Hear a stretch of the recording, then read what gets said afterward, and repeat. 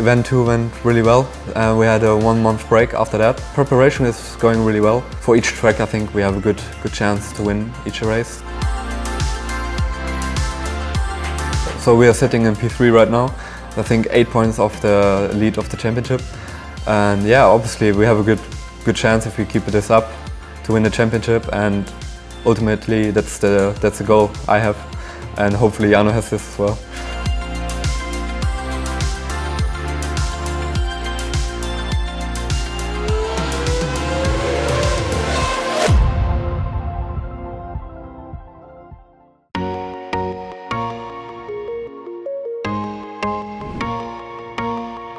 So we're here for event 3 of the F1 Esports Series of 2019, and we are the commentators, the people you hear shouting a lot. I'm Jack Nichols, this is GP2 champion Davide Valsecchi. It was a 1-3 for Renault in Montreal, which was really impressive. Cedric Tomé winning and Jano Opmeer finishing in 3rd, and they've had a strong season, Renault. Tonitza as well, Davide, and Jano Opmeer. It's their first season in F1 Esports, and they're right there at the front. It's really impressive.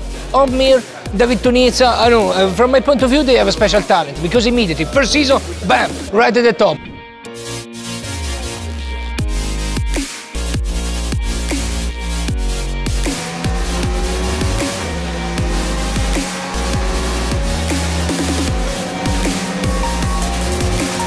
So we're just done with qualifying in Hockenheim. We tried to do 4 runs, which we succeeded to do, which was really tricky with timing. The first lap I invalidated, I ran wide in turn 1 and got my lap taken away. But the other 3 runs I built it up nicely, and the final run I almost did a perfect lap. You've just put in the fastest lap, good job.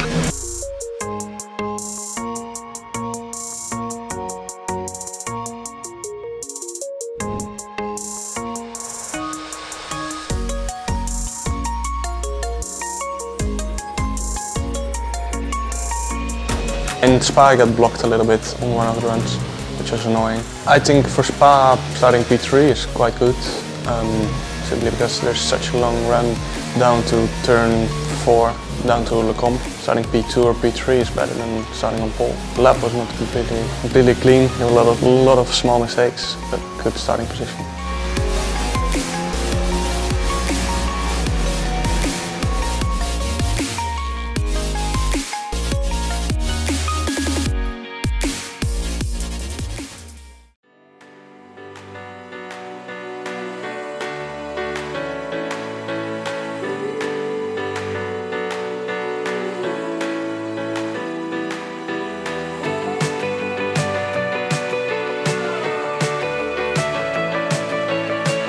Obviously we have a really good chance of winning the whole event now. Our mindset was to win from the very beginning, and we believe we can win with this team. We've got amazing talent from top to bottom.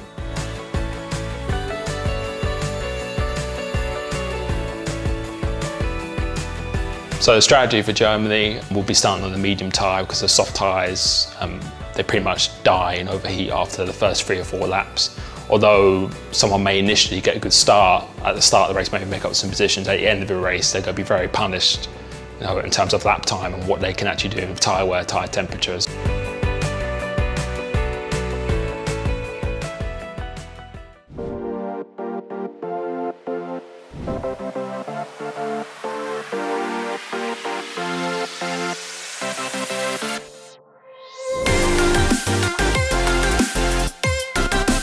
It's Opmeer and Tormler on the front row, all 5 lights are on, and we're racing in Germany. It's a pretty decent start from Jano Opmeer. Yannick Tormler gets the better getaway, oh goodness me, the better getaway though.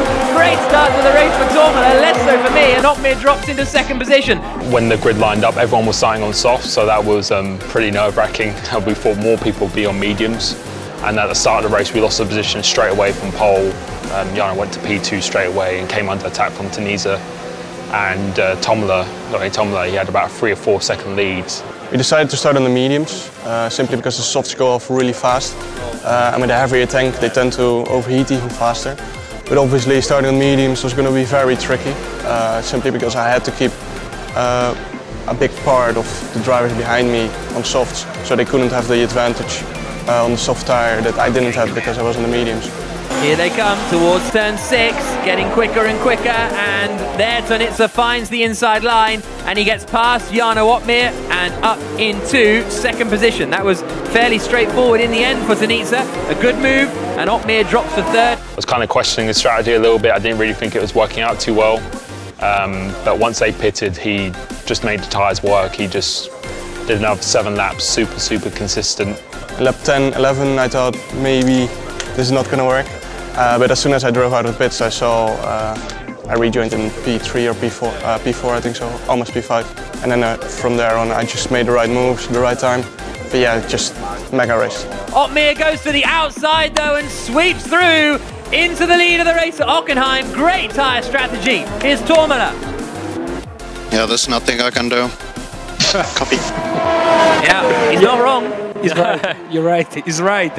Unbelievable. 2 seconds in front of everyone. Yeah, I think this has been one of the strongest performances in the history of F1 Esports here today. Jarno Opmeer out across the line to take victory in Hockenheim. Great race from Opmeer. I was hoping for this for 5 races, 6 races long already. So I got 2nd once, 3rd, but finally.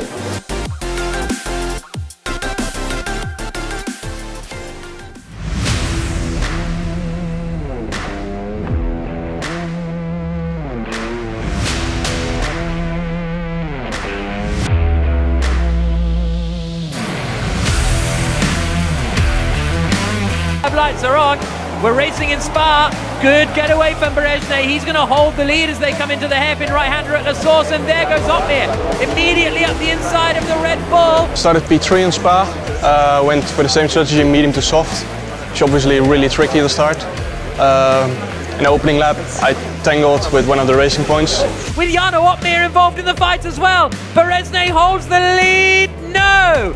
Through goes Freddie Rasmussen, and there goes Daniele Haddad. Up into 2nd place, they have a bit of contact, a bit of a slide, and that allows Tunitsa to the inside. So we lost touch of the number 1 and 2, which cost me obviously later on in the race. Didn't have DRS for a big part of the race, which was unfortunate. I think I might have been able to stay in touch with the top 2 if this didn't happen. But in the end we still got close, finished 1 second behind Rasmussen. Berezhny gets on the brakes, gets it stopped, and it's Daniel Berezhny who's going to take the win! Yes! Come on! Yes! Come on! Get in there, my boy! So yeah, P3, good points. Obviously, should have been 2 places higher, but yeah, that's due to no fault of my own.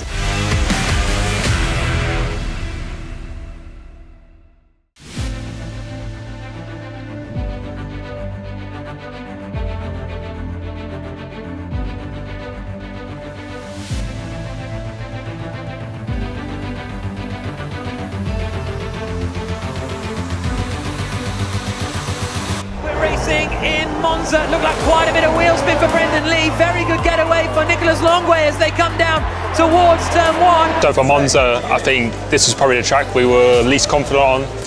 I know it's not a favour of the drivers, but yeah, the other 2 tracks are really strong for us. But going to this one, we knew we could still do well.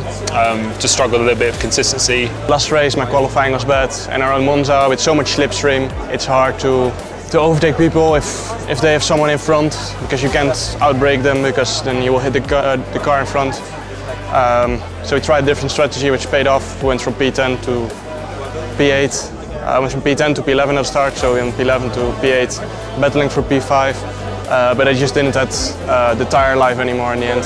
For the final time, lap 13 of 13, it's Daniel Berezhny who is the winner in Monza. Another win in the F1 Esports Pro Series for Daniel Berezhny.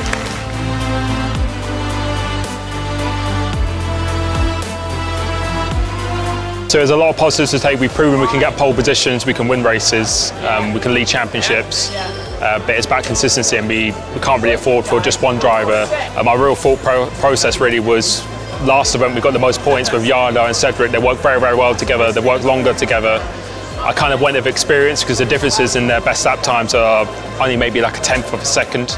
even though Simon arguably could be more consistent, but just go back to the drawing board, just see who's the quickest, the two quickest, and whoever's the two quickest. So really, we've got to go with that for the last event now. It's not really about experience now, it's about who can deliver in qualifying, because as you saw today, if you're outside the top 5 in qualifying, it's going to be very difficult to get in the top 5.